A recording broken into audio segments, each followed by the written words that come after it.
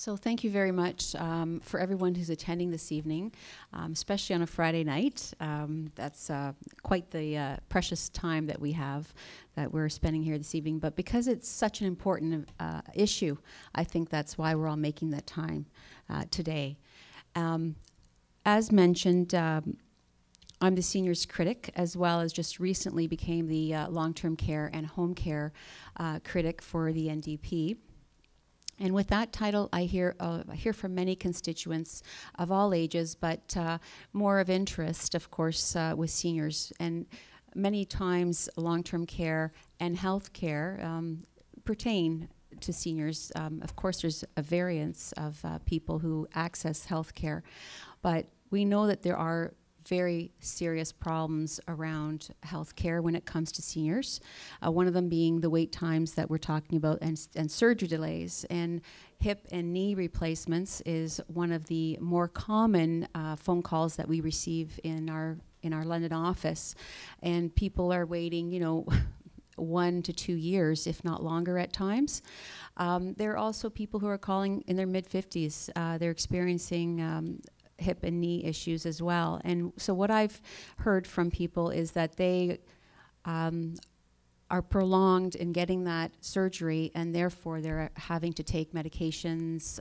Their quality of life is different, and their mental health is very much affected, and their relationships, as well as their financial stability. Because if they can't work and things do change in their lives. So it's very important that we address the delays, and it's very important that we listen to what people are saying, and the numbers, the people behind the numbers is what's really important. And I know at Queen's Park, myself and my colleagues here, we have asked this government about their delays. We've heard from medical professionals that it's not about the funding. They get a funding envelope, and there's so many patients that they run out of the money. And that's why they have to stop their surgeries, because they can't continue the service because the funding envelope is run out. And I know from experience talking to people that different parts of Ontario experience different wait times.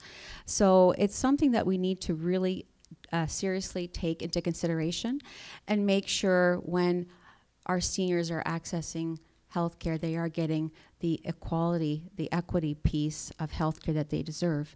They shouldn't be waiting longer because of their age. Another thing that I hear is ageism when it comes to medical care and accessing care.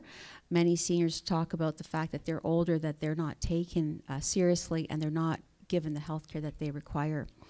And they have to have either advocate for themselves, or they have somebody advocate on their behalf very strongly in order to push for the healthcare that they're asking for. So I am here today to really listen to what people are saying, pushing the government to make changes with regards to senior healthcare issues, and here to support people if they need help as well through the system, if we can do that. So again, I thank everyone who's here this evening, and especially the London District Academy of Medicine for standing up for patients and standing up for the issue with regards to this around the government not paying attention, and for Dr. Sharad Ray here for also putting a face in the medical industry or sector to this issue as well. So I appreciate being here tonight, and I look forward to hearing your stories. Thank you very much.